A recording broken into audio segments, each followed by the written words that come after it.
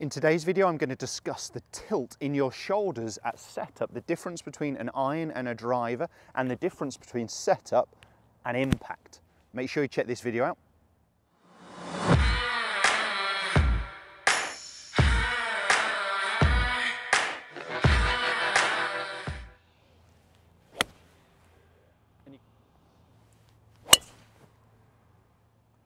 Welcome back to the TruGolf Academy. You've joined me, Jon Watts, today at Branston Golf and Country Club. Today's video, as I mentioned there in the intro, is the difference with the iron to the driver with our tilt in our shoulders at setup and then into impact. And I'm going to share with you a couple of great drills to make sure you're creating the right tilt into impact. If this video does help and you're new to my channel, make sure you consider subscribing, hit the little bell icon. It notifies you every time a new video is live. If you enjoy the content, hit the thumbs up, share it with as many golfers as you can. So, tilting shoulders, it's obviously dictated a little bit by the fact that for me as a right-handed golfer, my right hand, my trail hand that's furthest away from the target is lower than my lead hand. So that is automatically going to give me some tilt. But with an iron, I wouldn't want as much a setup as I would get with a driver. And the things that dictate that is ball position and where our pressure is at setup. So I've got here a mid-iron and then a driver. So with a mid-iron, I would want the ball to be just forwards of center.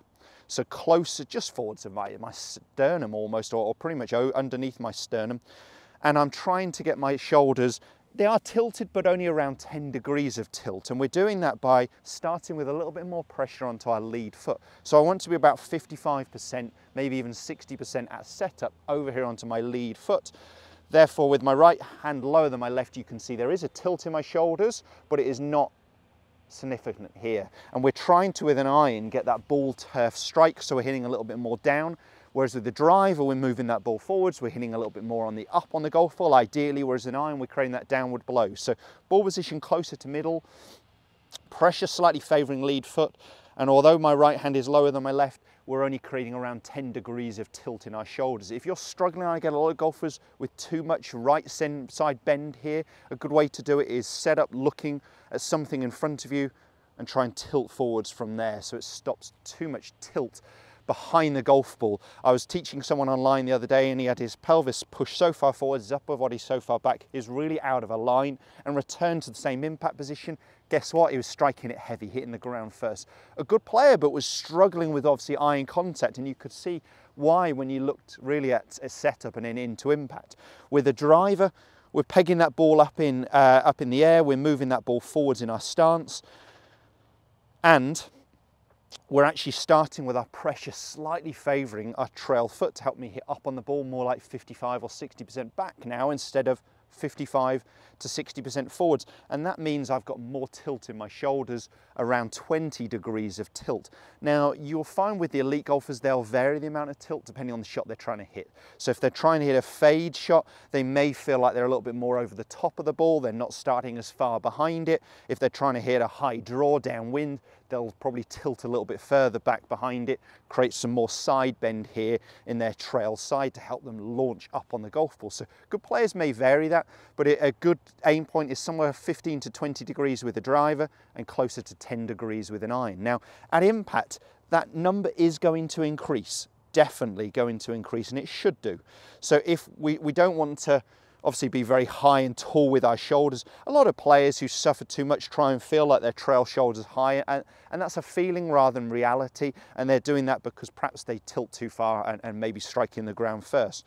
But what we want to be able to do is get our right side, for me as a right-handed golfer, my trail side, feeling like it's collecting the ball. So my right shoulder's moving down and in front of me, my lead shoulder's moving up and behind me, and you'll see that allows my chest, my torso, my hips to start to open, to start to rotate. So often golfers don't allow enough rotation.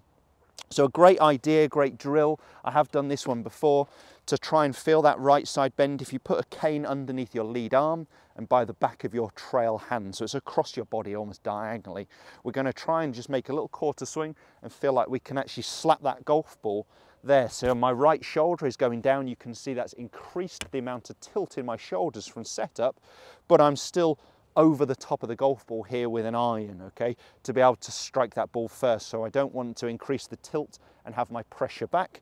I'm increasing the tilt in my shoulders because I'm feeling on my trail shoulder, my right shoulder is moving down and in front of me into impact.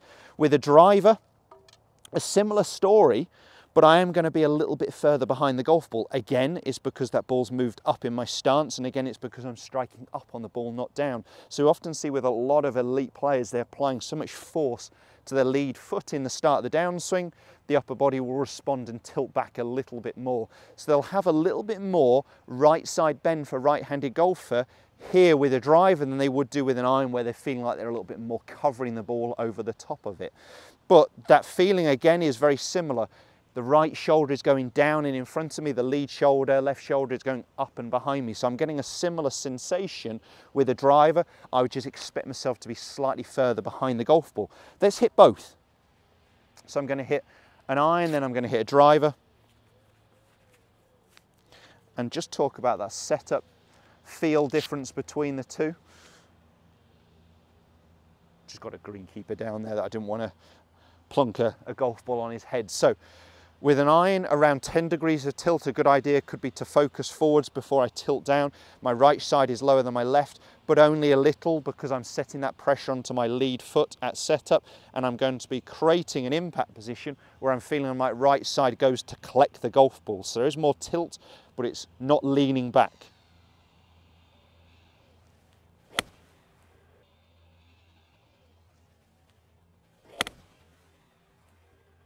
And you can see what that's given me is a ball turf strike, collecting the golf ball. Nice crisp contact there where I'm getting my right side and feeling like it's moving down towards the golf ball. My lead side is moving up and behind me, so opening up my chest a little bit more. With a driver, and perhaps I wouldn't normally peg it quite this high, but there is going to be more tilt because that ball's moved up towards my lead heel, and I'm starting with a little bit more pressure onto my trail side here, more like 55, 60%. So now I've got a tilt in my shoulders closer to 20 degrees, 15 to 20. And impact, again, that number is going to increase. And I would expect to see my upper body a little bit behind the golf ball because that ball's moved more forwards and I'm striking up. So it's going to happen more instinctively.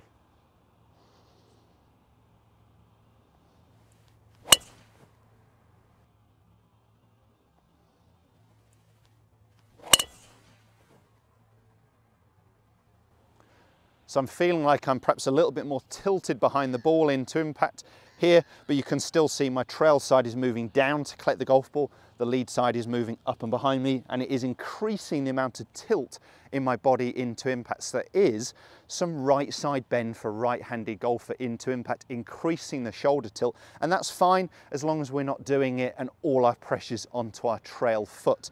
So people worry they're going to strike the ground heavy there, but remember, as this side's moving down, this side is moving up. And it's actually that our handle is actually rising a little bit into impact as this happens. So our lowest point of our golf swing is around here with an iron or a driver in terms of where my hands get to. The handle is actually moving up and inwards rather than down, down, down, down, down. And that's why we're not striking heavy, is there's that reaction of this side going down, this side going up.